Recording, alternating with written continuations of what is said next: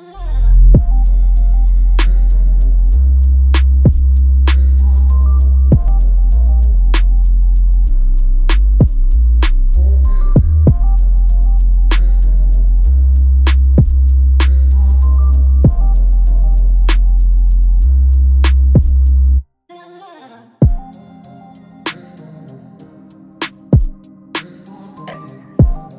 guys, we zijn terug naar onze korte break met een Creative Convo.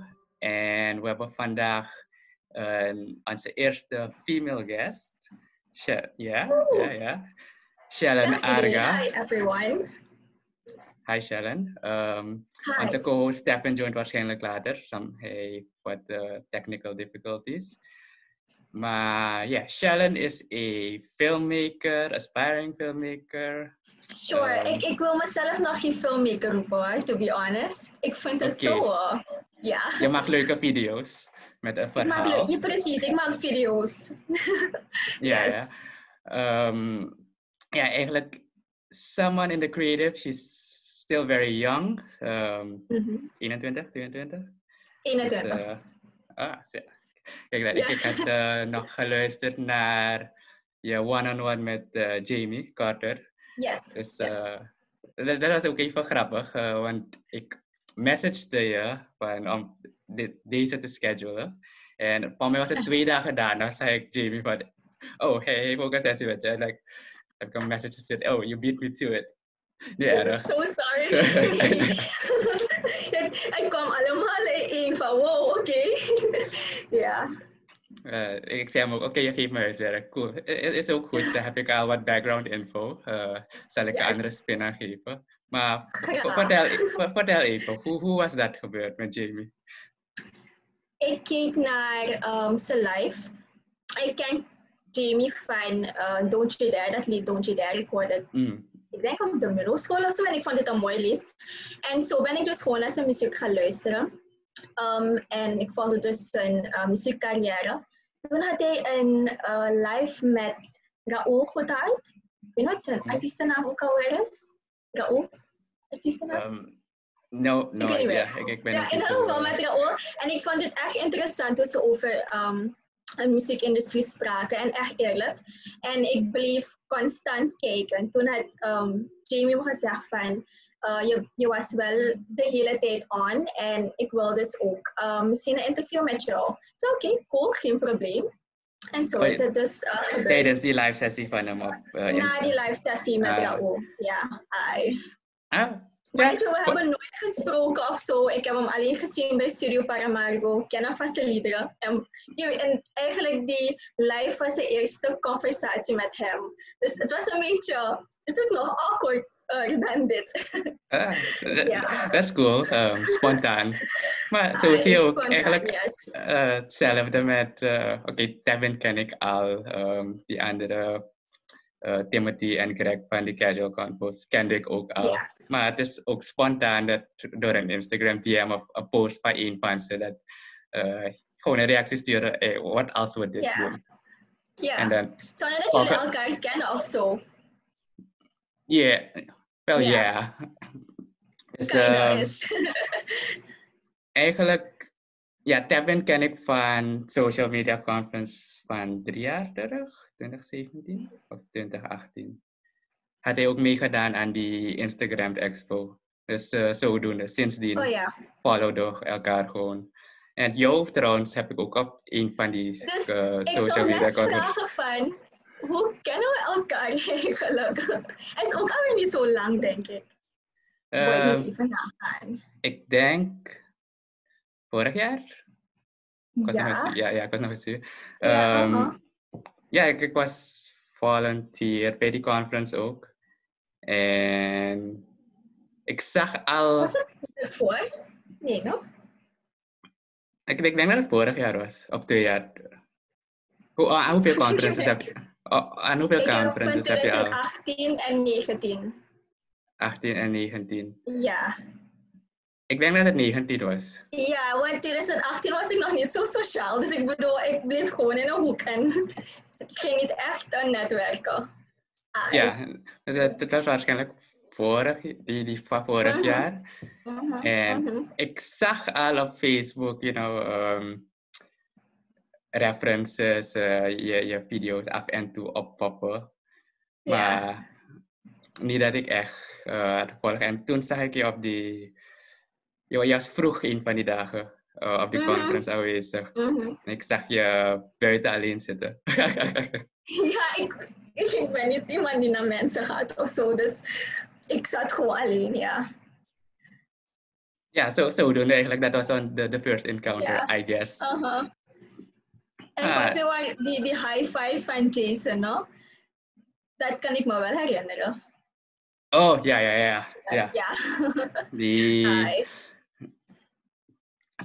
Dat was een daily task om de hele dag mensen high five te geven. Toen we elkaar nog mochten aanraken en zo. Komt goed. Aan de andere kant, nu heb je veel meer van deze dingen, face-to-face. Yes. Ik denk niet dat als dit niet gebeurd was, mensen zoveel met Zoom of iets dergelijks. Ik zeg, er zijn nu heel veel online trainingen die gegeven worden. Yes. Dus in tegendeel, de toegankelijkheid is makkelijker geworden. Klopt, ja. In je own comfort kan je nu eigenlijk converseren met mensen. Dus het is eigenlijk een positief ding dat we kunnen halen uit deze situatie, sowieso. Hoe heeft dit jou eigenlijk je workflow, like professional, maar ook je eigen personal projects beïnvloed?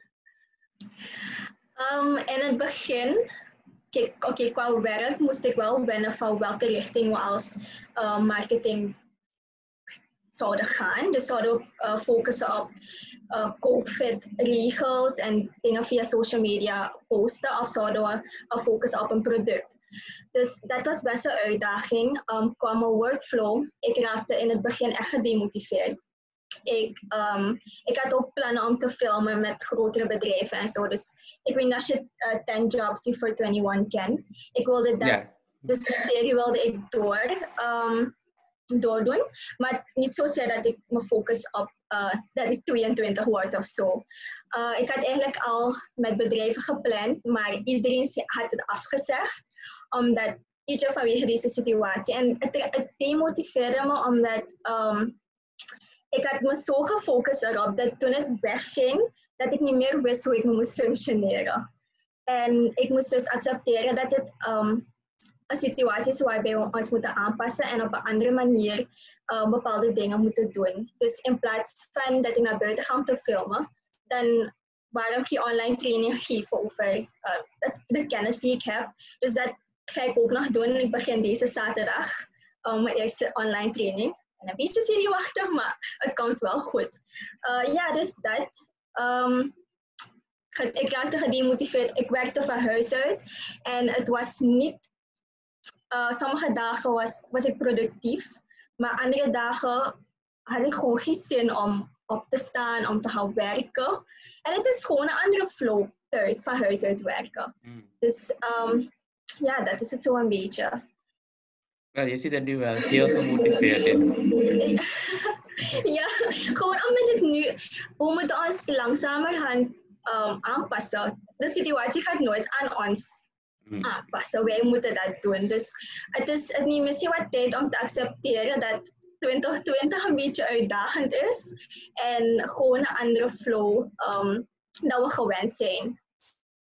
Hoe lang heeft het geduurd voor jou om die acceptatieproces eigenlijk van je demotivatie om nu weer gemotiveerd te zijn? Heb je anything specifiek ook gedaan? Ik deel nog een beetje ermee. De manier hoe ik mezelf, of de manier hoe ik bepaalde dingen accepteer, is ook aan mezelf werken. Bijvoorbeeld de gym heeft me echt geholpen, maar ik moest toen ook, het was lockdown, dus ze waren toen dicht. Nu is de gym weer open. Maar ik ben nog een beetje bang om te gaan. Kijk, ze hebben wel maatregelen en noem maar op. Maar ik wil toch voorzichtig zijn. Maar dat gedeelte heeft me eigenlijk wel mentaal geholpen. Dus veel discipline en geduld hebben. Ik deel nog ermee omdat elke dag gewoon anders is. In bepaalde situaties bijvoorbeeld, je kan niet je normale dingen doen. Je moet een mondkap op hebben en hand sanitizer. Die dingen zijn, ik bedoel, je moet het doen, is voor je eigen gezondheid. Maar het is anders. Het is een mentale, acceptatie dat het er is en we moeten ons gewoon aanpassen. Dus wat ik doe is, ik praat veel met mezelf. Voordat ik naar het werk ga, dan heb ik een bepaalde mindset van Shellen. Wat er ook gebeurt, probeer rustig te zijn en niet in paniek te raken. En niet te stressen over dingen die je niet kan controleren. Dus heel veel mindset oefeningen, gratitude sessions en zo. Dus dat heeft me wel geholpen. Ja. Hoe ben je aan die oefeningen gekomen? Heb je ze ergens gezien? Ben je naar een coaching sessie gegaan? Goeie vraag. Ik heb een gratitude app. Ik weet niet of je dit kan zien. Niet zo duidelijk, hoe heet het? Nee, no? Oh, het heet gewoon gratitude? Ja, wacht. Ja, het heet gewoon gratitude. En dan heeft het affirmations en daily... Oei, ik wil dat je het goed moet zien. Daily zen. Dus dat geeft het... ik zie op een paar... elke dag een quote en zo. Ja. En dit heb ik elke dag om 8 uur. Of soms 7 uur. Zodra ik het kijk, is misschien een bad habit, maar wanneer ik opsta, dan ga ik gelijk op mijn mobiel. En dan zie ik het als eerst. En het is een reminder om even stil te zijn en die quote te lezen en het aan toe te passen op die dag zelf. Dus ik luister ook veel naar podcasts. Dus ik weet niet of je Jay Shetty kent. Ja. Ja, Steve Harvey, Motivated, ja, die monk, ja. Dus zulke dingen. En ik probeer mijn social media ook te filteren. Dus eigenlijk alleen maar positieve dingen te volgen. Dingen die mij mijn mindset goed voedt, laat ik het zo zeggen. Ja. En hoe combineer je dat eigenlijk? Being is verantwoordelijk voor de social media waar je werkt, maar ook voor je persoonlijk. Hoe filter je dat? Want je moet op de hoogte zijn van de dagelijkse activiteiten, maar je wil ook niet negatief beïnvloed worden. How do you do that? Dus je bedoelt het scheiden van mijn werk en mijn persoonlijke branding, om het zo te zeggen? Ja, en ook dat die negativiteit niet naar binnen lekt via dat. Kijk, bijvoorbeeld, ik doe de branding bij SIP en ik geef ook branding trainingen. Maar ik weet niet, je snapt het, dat soms kan het sommige werkgevers kunnen moeite mee hebben. Maar gelukkig, ik heb het besproken met mijn werkgever, zolang ik, laten we zeggen, bepaalde confidentiële zaken van het werk niet in mijn dingen zet, is het helemaal oké. En voor de klanten van SIP, als ze weten wie achter de marketing zit, we doen het ook voor andere bedrijven, dan hebben ze daar ook een bepaalde vertrouwen van, mijn bedrijf is ook goed als het door SIP wordt gerund, hun marketing. Wat ik wel heb gezien is dat als ik me zo geef aan het werk, dat mijn eigen content een beetje naar beneden zakt. Gewoon omdat ik, als ik iets doe, geef ik alles. En vooral aan het werk, ik wil dat het goed moet zijn en dat men moet zeggen van, hey Shellen, je hebt je best gedaan. En het is goed gekomen. En wanneer ik al mijn energie geef, dan heb ik soms geen energie over om voor mijn eigen dingen te filmen. En als ik voor de camera ben, is het van, ik doe weer hetzelfde. Dus wanneer je ziet dat ik geen content plaats, dan neem ik gewoon rust voor mezelf, omdat ik voor mijn eigen content ook goede content wil geven of posten. Ik wil niet, gewoon een video of dat je niets eruit haalt. Ik wil ook focussen op kwaliteit en dat neemt soms ook veel tijd. Dus ik probeer het zo veel mogelijk gescheiden te houden, maar het komt ook wel overeen. En ik moet zelfs ook voorzichtig zijn dat ik bepaalde dingen niet zeg van het werk in mijn video's. Dus als ik zie dat dat gebeurt, dan zeg ik van oké, we gaan deze video even opnieuw doen en gewoon mijn eigen dingen zeggen. Ja. Je haalde iets interessants aan of je impliceerde iets interessants. Denk je dat jouw personal brand wat meerwaarde geeft als mensen weten dat jij achter die marketing bij je werkgevers zit? Het heeft wel geholpen, moet ik zeggen. Ja, want kijk, voor nu, ik weet niet als ik dit mag zeggen, maar voor nu ben ik de enige op de afdeling van de SIP-groep. En ik ga niet zeggen dat het veel is, het is wel uitdagend. Maar doordat ik de positie heb bij SIP en ik gebruik het ook in mijn bio, dus wanneer ik bijvoorbeeld trainingen geef en men vraagt naar mijn bio, zeg ik ook gewoon, ik werk op de branding en marketing afdeling. Als ik dat niet zou zetten, dan denk ik niet dat mensen misschien zouden opgeven voor die training of een bepaald vertrouwen zou hebben van ze weet wat ze doet. Dus ja, mijn antwoord is ja, het geeft wel iets meer waarde aan mijn eigen brand. Dus ik ga ook niet... Maar omgekeerd ook?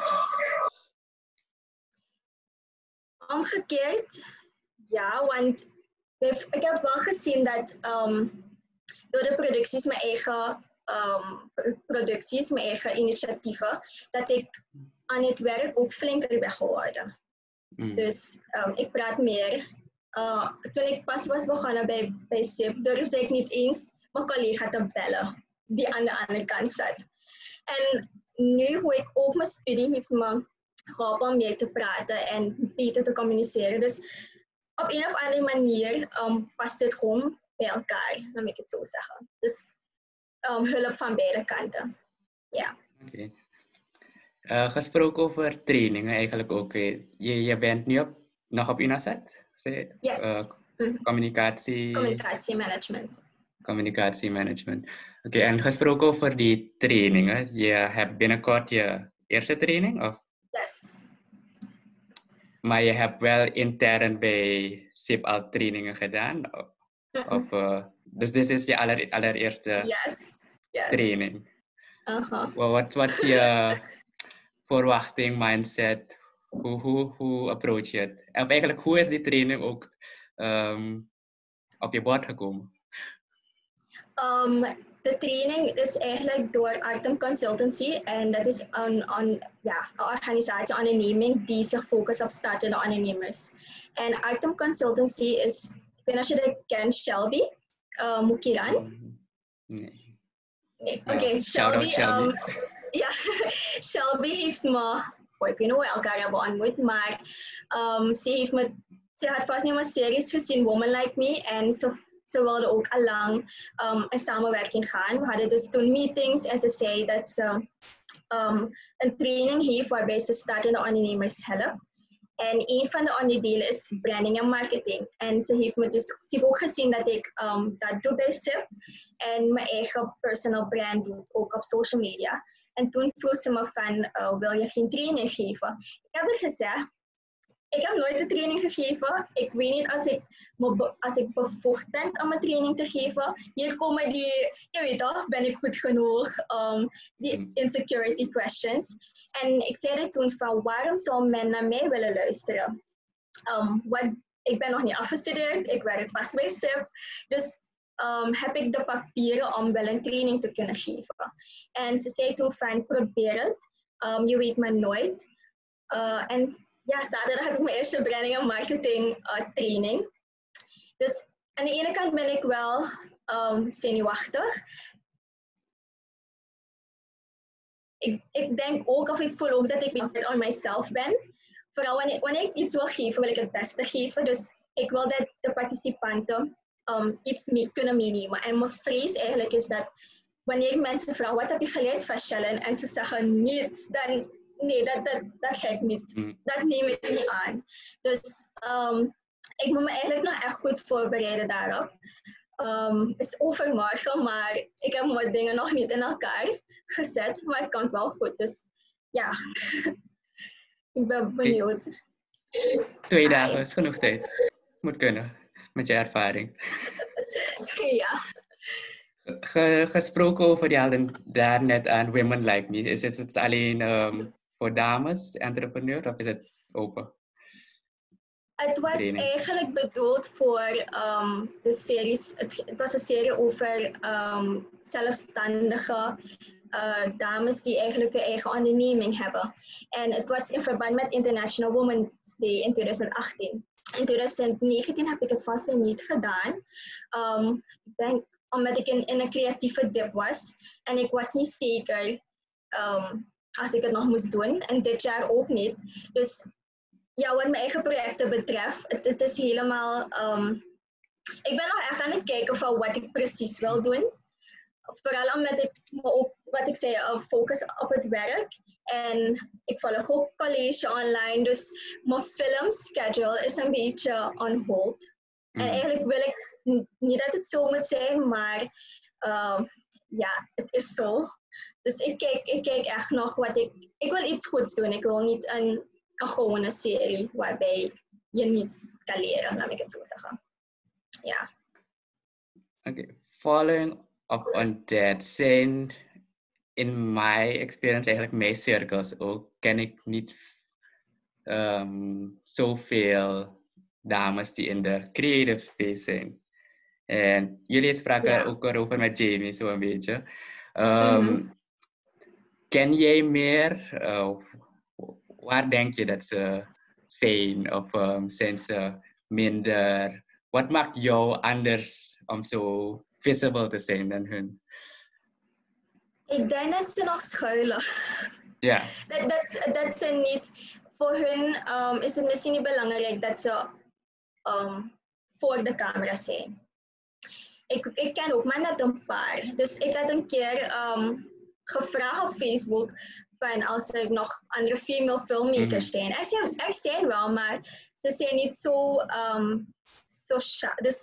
sociable. Moet ik het zeggen? Ze posten niet veel over hun I guess personal branding en zo, zijn meer achter de camera. En mijn bedoeling was ook nooit om voor de camera te zijn. Dat is gewoon, ik wil liever achter de camera, want ik hou eerder van om mensen hun verhalen te vertellen in plaats van de mijne. Maar het is anders gelopen, dus het is niet zo erg. Ja, ik zie ze dus eerder achter de camera. Ik ken net maar een paar female filmmakers, niet echt veel. Los van filmmakers, maar gewoon ook designers, muziek. Dus eigenlijk de bredere spectrum van de creative space. It's de mensen die visible zijn, ja. Dus is het iets van... Oké, Jamie had een hele theorie erachter. En I can see that. Ik heb altijd theorieën. Ja. Ik kan mezelf wel een beetje daarin terugvinden. Maar wat ik probeer uit te zoeken is eigenlijk... Jij bent een van ze die een beetje uitsteekt. So, what ticks differently with you? En je hebt gezegd dat jij voor de camera bent gekomen, is plotseling gebeurd. Maar hoe is dat eigenlijk gebeurd, dat je zo vaker voor de camera bent gegaan? Het is eerst begonnen bij 10 Things Before 20. Dat was in 2018. Ja. En ik wilde graag een serie doen waarbij een karakter of persoon 10 dingen deed die die persoon nooit heeft gedaan. En het was volgens mij 2 weken voor mijn jaardag. En ik dacht, ik heb niemand die dat... Ik weet niet wie ik moet vragen. En toen zei een goede vriendin van me, Chanel, waarom ga jij niet? Dus waarom film ik jou niet? Toen zei oké, ik ga gewoon proberen. En sindsdien is het toen begonnen dat ik voor de camera ben. En het is in een korte periode is het gaan rollen, om het zo te zeggen. En toen ben ik dus vaker dingen gaan doen. Ik wilde niet afhankelijk zijn van iemand. Dus dat ik moest gaan afspreken met een persoon van, hey, kan ik je filmen? Dus in plaats daarvan heb ik dus mezelf op de voorkant gezet. Ja. Dus samengevat eigenlijk, je had een eigen project dat je wilde doen. En je wilde niet afhankelijk zijn van iemand anders. Dus je bent eigenlijk geforceerd om jezelf daar te zetten. Ja. So to speak. Ja, zo te zien. Maar nu is het normaal. Ik krijg eigenlijk nog zenuwen om voor de camera te zijn. Ik heb mijn laatste video had zoveel cuts, omdat ik nog een beetje, I guess, insecure ben over als ik goed genoeg of genoeg weet over waarover ik praat. Als ik goed genoeg ben qua branding en marketing, als ik geen verkeerde informatie geef en noem maar op. Dus Jamie had wel eens mijn opmerking op een YouTube-video van, maar je klinkt zoveel cuts zijn er. En toen zei ik van, ja, ik was eigenlijk echt zenuwachtig. Ook al was het niet echt live, maar om gewoon die video te shooten en die pressure van, ik doe kind of mee aan social media conference, dat alles was een beetje te veel voor me. Dus ik krijg nog steeds zenuwen. Ik moet me mentaal voorbereiden voordat ik voor de camera ben. It takes a lot, maar dat zien mensen soms niet. Ja, die cuts zijn ook opgevallen. Maar ik denk dat ook iets is voor de mensen die in de space zijn. Voor hun gaat het opvallen, maar 80% van de mensen die kijken gaan het niet zien. En geloof me, het is ook de afgelopen paar maanden dat ik die dingen meer zie. En als ik naar een paar andere YouTube-video's check, gewoon informatief met een talking head, zie ik die cuts nu ook. Ja. En ze zijn al established mensen die voor de camera zijn. Maar het is iets, je bent self-conscious about it. Maar ik denk niet dat je te veel eraan moet hangen. Want dat is het probleem. Aan de andere kant, the people who don't know. Hoe is die informatie eigenlijk relevant? Ja. Pas wanneer je zegt van, ik ben zenuwachtig, dan gaat het in hun om van, ze is zenuwachtig. Als je niet zou weten ze het ook niet. Dus ja, dat is eigenlijk ook die acceptatie van, misschien moet ik gewoon mijn ding doen. En ik weet van mezelf dat ik zenuwachtig ben, ik hoef het niet te zeggen. Ja. En hetzelfde voor public speaking ook. Ik heb in het verleden ook een paar trainingen gedaan. Als je een speech geeft, het is zo vaak voorgekomen dat ik dingen ben vergeten te zeggen. But in the end, people don't know. En ze denken, wow. Dus just go with it. Zolang je eigenlijk niet stopt en laat het niet opvallend wordt. Mensen weten het niet. Dus, dat van Indo Film Festival? Ja, kan me dat herinneren. Had je door dat ik zenuwachtig was? Ja, zenuwachtig. Ik had wel assumptions dat mensen zijn wel zenuwachtig, maar ik kan me niet zo goed herinneren wat je had wel een speech, right? Niet? Ja, ik had wel een speech en ik was heel erg zenuwachtig. It worked out, right? Ja, dus dat. Mensen waren daar om je film te bekijken en eigenlijk je te supporten, niet om je om te kijken als ik zenuwachtig ben. Ja. Oké, even terug naar social media conference van dit jaar. Het moest gerescheduled worden. En jullie hebben iets anders gedaan met de verschillende creators. Ik heb het niet kunnen volgen, want ik sliep al. Ik heb een paar snippets gekeken van een paar. Ja. En je had Helio gefeatured in jouw sessie. How was that?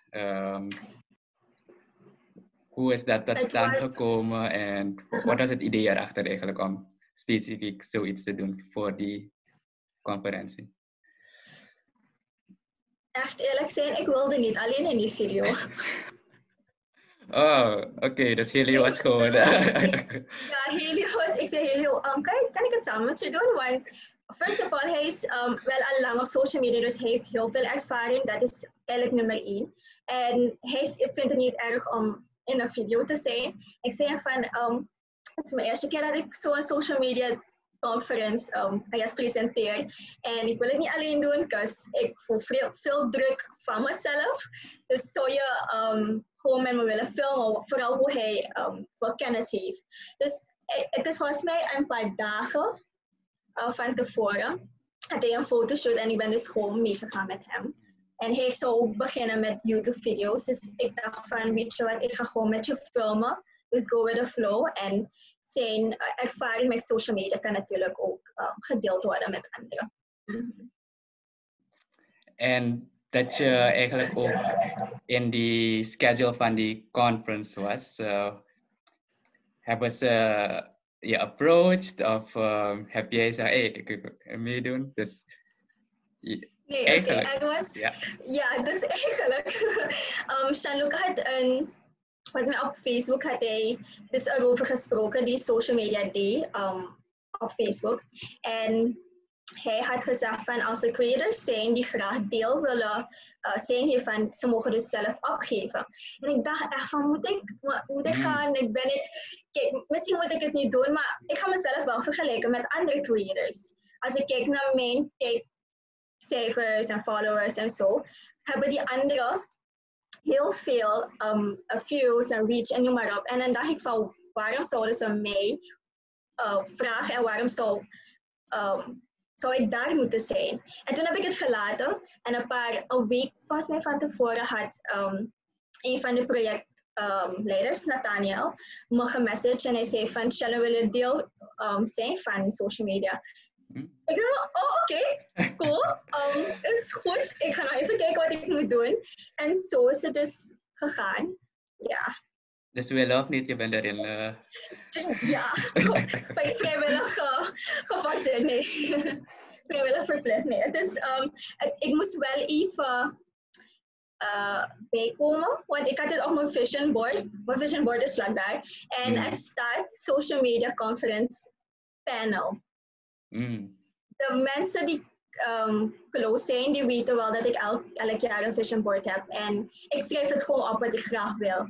2018 was ik gewoon had ik een student pass. Ik werkte nog bij Verge Media.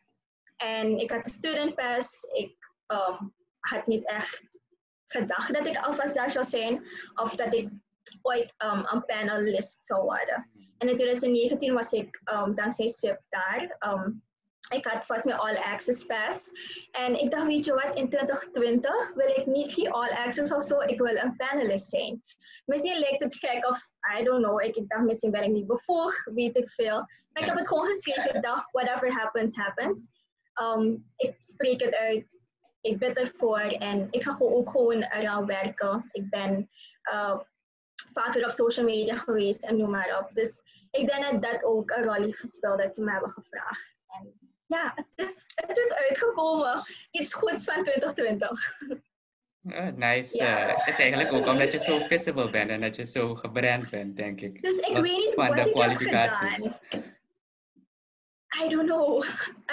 Ik denk wel dat je branding yourself pays off en dat je ook zo je projecten vooral. Ik denk dat die 10 things before 20 was het. Heel veel traction en reach heeft gehad. En vooral onder de jongeren. En het is iets anders. Dit zie je niet vaak. Dus dat sticks out. Dus ik denk dat het een no-brainer is voor de Arga. Want ze zoeken ook mensen met verschillende achtergronden. Ja. Maar ik denk dat ook van hoeveel projecten heb ik gedaan, is mijn portfolio wel goed genoeg om, weet je, I guess qualified te zijn om daar daarvan deel te nemen. Dus zulke vragen komen wel in me op, maar... En I challenge that. Ja? Is er met welk ander portfolio vergelijken? Zijn er andere? Dus having something, want je zegt de rest schuilt. Having something is better than showing nothing. Maar misschien degenen die schuilen hebben echt een portfolio, maar ze doen het echt. Ze wijzen het alleen wanneer het nodig is. Of, ja, dat geloof ik best. Ja, mijn social media gebruik ik ook als portfolio. Als mensen me vragen, oké, mag ik je portfolio zien? Dan stuur ik gewoon een link van mijn YouTube channel. Alhoewel het niet alles is, maar het is het overgrootste deel. Dus misschien in die richting. En eerlijk gezegd, tot de dag van nou weet ik niet. Iemand vroeg me van, maar waarom denk ik dus dat ze me hebben gevraagd? En eerlijk, ik weet het niet. Dus ik kan je wel zeggen, ik weet het niet. Ik denk, het is gewoon de confidence dat je uitstraalt en dat je ook, misschien in jezelf voel je niet zo confident, maar het feit dat je eigen projecten hebt, series maakt, je hebt een goal en je staat ervoor, je weet wat je wilt doen. En mensen zien dat ook, zegt wat van je en ik denk dat dat al genoeg is om een soort role model figuur te zijn voor anderen die in eigenlijk jouw positie 3 jaar terug waren. Ja. En het is best snel als je kijkt gegaan, van de timeframe, ja, hoe snel het is Mooi. gegaan, dat het mogelijk is. Soms moet ik wel, af en toe moet ik wel een stap achteruit nemen en zeggen van oké, what is happening? Want alles komt plotseling. Alles komt zo op mijn bord en ze van, ben je available voor zo'n training? Wil je dit en dat doen? En ik denk van, maar van waar is dit gekomen? Dus ik moet eigenlijk ook stap terugnemen en kijken van wat ik al bereik en hoe ver ik in zo'n korte timeframe ben gekomen. Soms besef je het niet, gewoon als persoon, je wilt constant meer dingen doen, maar soms moeten we ook gewoon even stilzitten en nagaan van hoeveel we al hebben gedaan. Okay, so what's vision for 2021? Wat dit betreft? Je hoeft niet je hele vision te maken. Ja, ik kijk ernaar. Ik heb alleen van 2020. Ik wil een short movie maken. Eigenlijk een hele film. Like schrijven, directen, editen. Gewoon in die hele filmproces zijn. Dat is wel iets dat ik graag wil doen. Ja. Oké. Ja, who knows? Ja. Maar je bent erop voorbereid. Juist. Ja. Ja. Okay, cool. Let's see. Ja. Laten we even omkeren, want ik weet dat jij ook een paar dingen wilde weten. Van mij. Ja. So, go ahead. Oké. Terwijl ik mijn thoughts collect. Waarom ben je in Nieuw-Zeeland? Wat doe je daar? Basically, ik heb een scholarship gehad. Ik had applied in februari 2019. En het was een heel proces. En in november had ik gehoord dat ik geselecteerd was. Dus ik had 2 maanden de tijd om voor te bereiden om naar hier te komen. Okay. Ja, dus ik ben eigenlijk hier omdat ik een scholarship heb gehad voor een postgraduate studie. Ik doe een postgraduate in business bij Mass University. En ik had in 2018 al applied, toen was ik niet geselecteerd. En in 2019 was die application weer open. Ik dacht, toen was ik niet echt gemotiveerd om te applyen. Maar de laatste dag heb ik toch nog letterlijk dezelfde application met 1 of 2 wijzigingen heb ik weer gestuurd. En dit keer is het wel doorgegaan. Dus ja. Ja. Daarom ben ik eigenlijk hier toen ik zag dat ik geselecteerd was. Ik was toen nog in Nederland. En kreeg ik de e-mail van oké, apply to your university, bla bla bla. Er waren 2 universiteiten. Eentje had me een offer gegeven. En toen moest ik nog een TOEFL-test gaan doen. Zoveel dingen voor immigratie in orde maken. Ja. En ik was eind november terug in Suriname. Dus TOEFL-test gemaakt in december. Vlak voor kerst. Geapplied voor visa. Eigenlijk alles gedaan binnen die 2 maanden. En ik wilde eigenlijk tweede semester beginnen. Dus eigenlijk nu. Maar ik e-mailde met de universiteit en zei, probeer toch, stuur je applicatie voor visa. Misschien wordt het toch goedgekeurd. Want ze versnellen het proces voor scholarship studenten. Oké, heb ik het toch gedaan. Aan de andere kant, eigenlijk ook ben ik blij dat ik die effort heb gemaakt. Want anders zou ik nu niet hier zijn. Ik ben net voor die hele crisis naar binnen gekomen voordat die borders alles is zo op zijn tijd. Wat heb je hier gestudeerd? Wat heb je in Suriname gestudeerd? Ik heb mijn bachelor's in elektrotechniek, informatietechnologie en communicatie op ADEC gedaan, FTW. En dat was in 2014 heb ik dat afgerond. En eigenlijk ik heb nooit plannen gehad om verder te studeren. Dat iemand vertelde me gewoon. Ik kijk wel altijd naar opportunities over iemand dat me hierover vertelt. Ik dacht gewoon proberen. Ik heb ook voor bijvoorbeeld die Wildlife Entrepreneurship, daarvoor had ik ook applied. Daarvoor was ik ook door de semifinale. Dus er waren 2 applications die... Dus ik probeerde een manier te zoeken, hoe kan ik beide doen? En toen ik zag, ik was niet door naar de finale ronde van die, heb ik al mijn effort gestopt in deze, om op tijd naar hier te komen. Dus you lose some, you win some, en aan de andere kant... Ja, sowieso. Je moet gewoon altijd ervoor gaan. Hoe ga je, ik weet niet, als je studie wilt linken met fotografie of filmmaking, hoe zie je dat? Eigenlijk, ja, ik doe een business studie, management studie. De focus daaromtrent is, dat heb je in eigenlijk any facet van een career, business. En wat me is opgevallen, veel creatives, filmmakers, designers, zijn heel goed in wat ze doen. Maar ze kunnen niets van business. Of ze weten niet negotiëren. Ze weten eigenlijk een budget maken, een plan, een strategisch plan. Financial, dat soort dingen. Exactly. En mijn idea om dat te combineren is eigenlijk dat te overbruggen. Ook met entrepreneurs. Ik heb daarin zie ook met de hackathons geparticipeerd. Een paar andere projecten, eigenlijk in start-ups.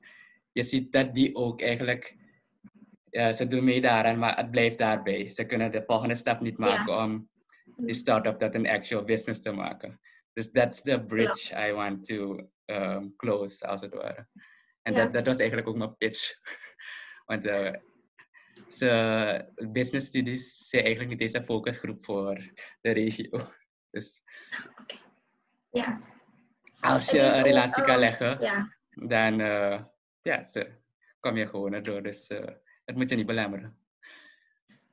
De reden waarom ik je dit vraag aan mensen, hebben me ook gevraagd van oké, maar als je zoveel interesse hebt in filmmaking, waarom ga je dat niet studeren? En eerlijk gezegd, ik wil dat misschien ook nog studeren, maar ik kies dan ook eerder voor een studie waar je het overal kan gebruiken. In any facet of life, om het zo te zeggen. Dus vandaar dat ik je dan dat ook vroeg. Ja, je vroeg me voordat we begonnen als ik iets met film moet doen. En ik zei nee, eigenlijk, als je luistert, ik heb helemaal niets wat academics betreft met creative filmdesign. Heb ik helemaal niets gestudeerd. Dat is alles begonnen laatste klas VWO, dat ik eigenlijk interesse had in graphics. Speel veel videogames en ik was altijd gewauwd door die coole graphics. En ik wilde in mijn achterhoofd, videogame designer, whatever worden. Maar je begint met simple graphics.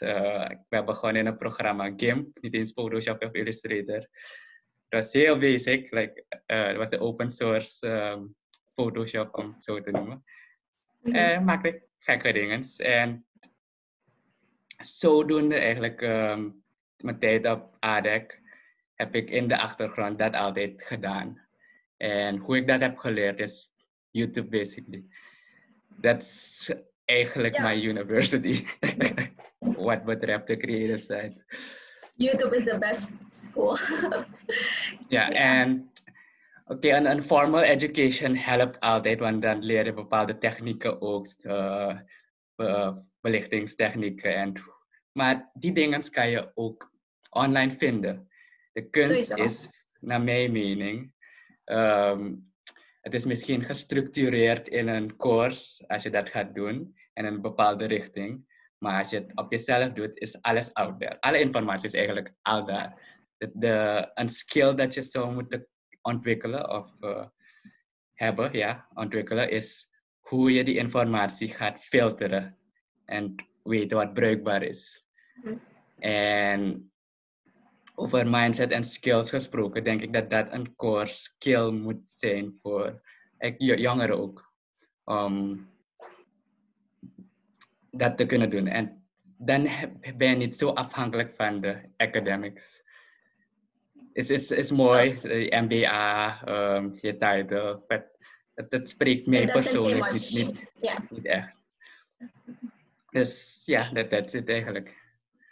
Ja, ik vind educatie belangrijk als het jij mag kiezen hoe je jezelf wilt ontwikkelen. Als het nou een master's studie is of I guess, trainingen volgen op YouTube of free course. Zolang je jezelf wilt blijven ontwikkelen, wilt blijven pushen naar wat je wilt doen, geen probleem. Zo zie ik het ook. Dus ja, hoe ga jij om met mindset en all of that?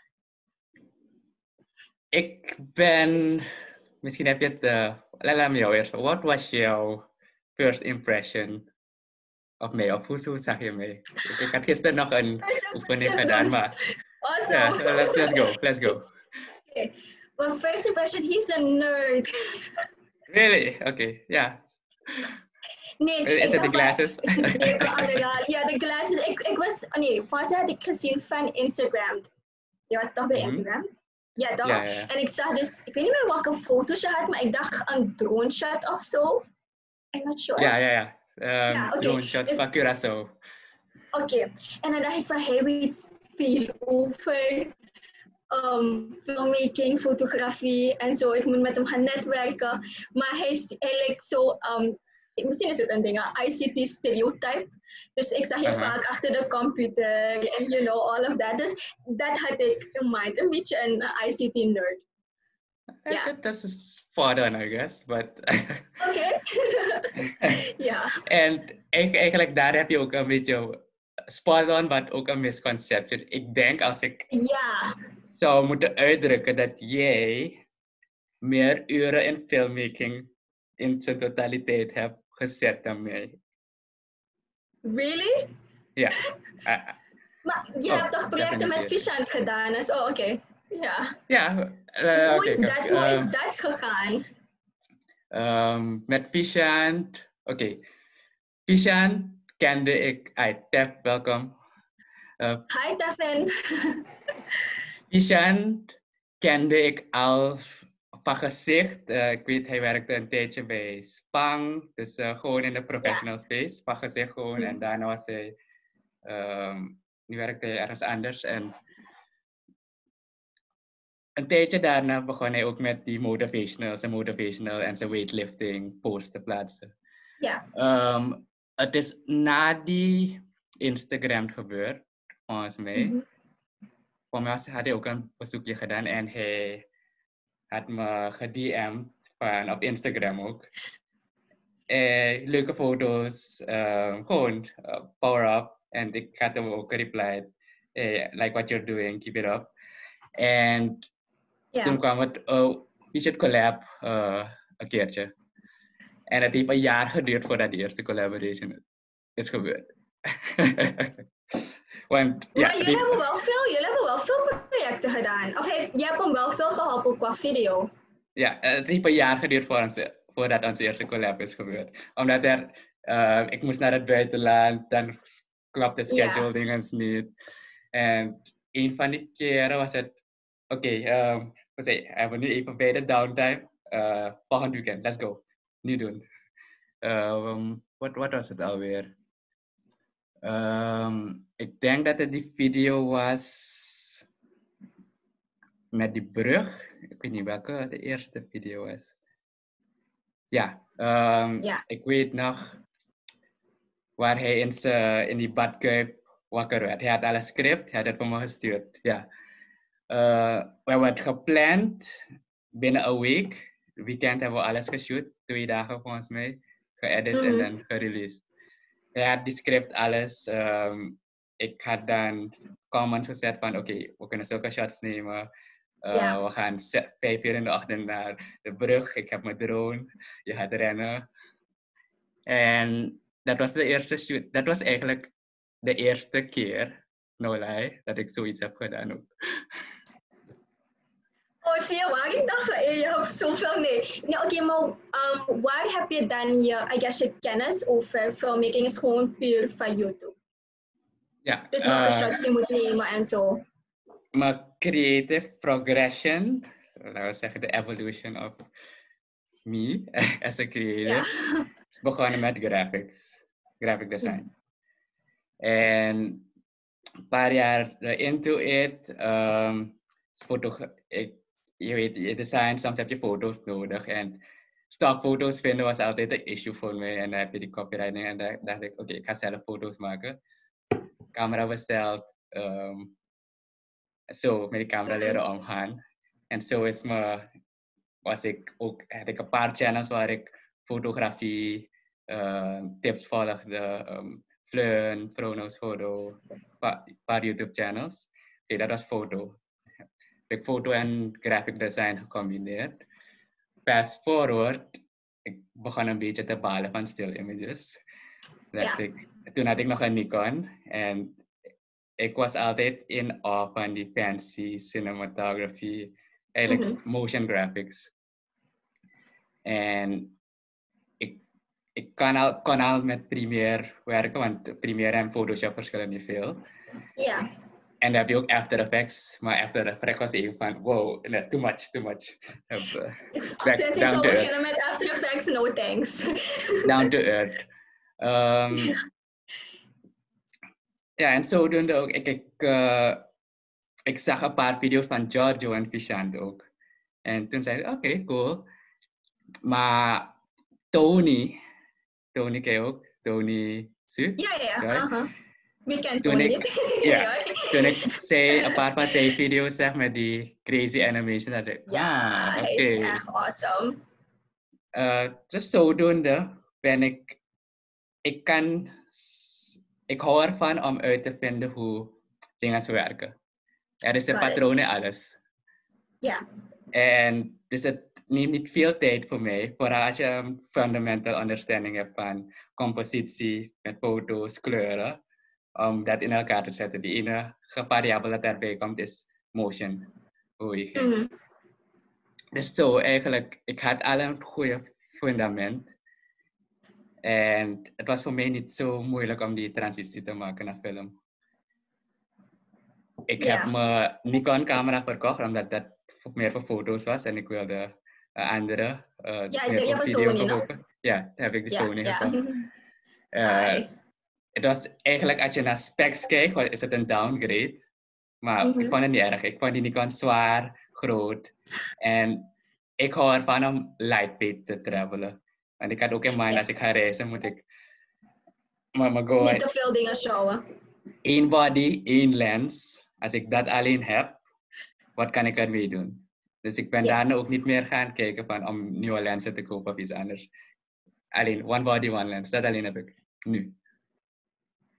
Dat is eigenlijk wel nice. En je hebt ook al, wat je net zei, vanaf het begin, van dat je daar in Nieuw-Zeeland hebt gefilmd. Heb je vanaf het begin, toen je daar aankwam? Ik heb niet echt een vlog systeem gemaakt van de journey, maar gewoon... Het is waar ik begon te filmen, was eigenlijk tijdens quarantine ook Fuga. Pur Fuga. Ja, ik zag je food dingen. Je food video. Ja, dat is ook de eerste keer dat ik zoiets heb geëdit.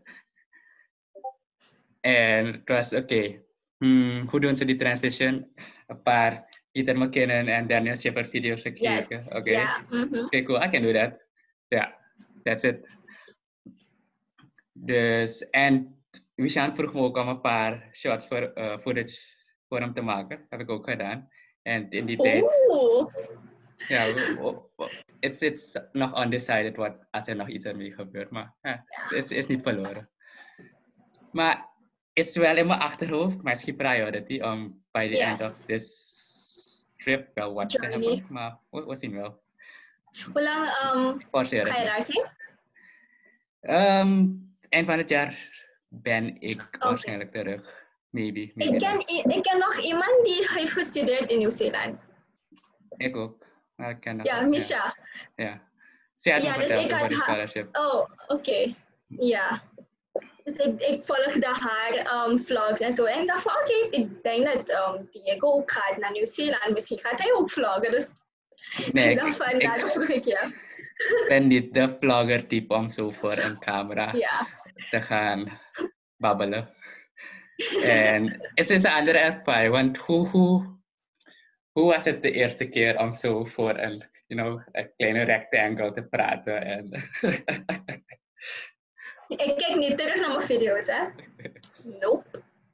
Of wanneer ik tijdens het editen kijk ik gewoon 10, 20 keer naar die video. Gewoon omdat ik mezelf echt bekritiseer. Maar dat is gewoon, ja. Ik denk dat iedereen ook zo is. Ja. Hearing the sound of my own voice bij de eerste episode van deze podcast. Like, cringe.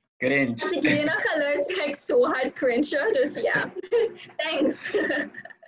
Maar you get over it over time. Na de eerste maand, 1,5 maand, like, oh oké, zo klink ik. Oké. Cool.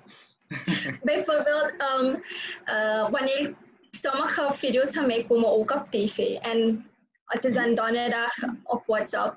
En ik zeg mijn ouders ook van, hey, ik ga straks op tv komen. Maar je hoeft niet te kijken hoor. Of je hoeft de tv niet luid te zetten, want ik wil mezelf niet horen. Maar dat toch doen ze het en dan ga ik naar mijn kamer. Want ik weet niet, het is zo raar. Ja, je kent elk aspect van die video van, oh, daar had ik dat Oh my gosh, en ja. of je ziet van, oh, ik had daar een fotootje gemaakt. Het is een seconde te snel. Die gaat komen. Die gaat komen in 3, 2, 1. Ja. Ja. Hi, Baya. Hi, Tef, welcome. Your technical difficulties.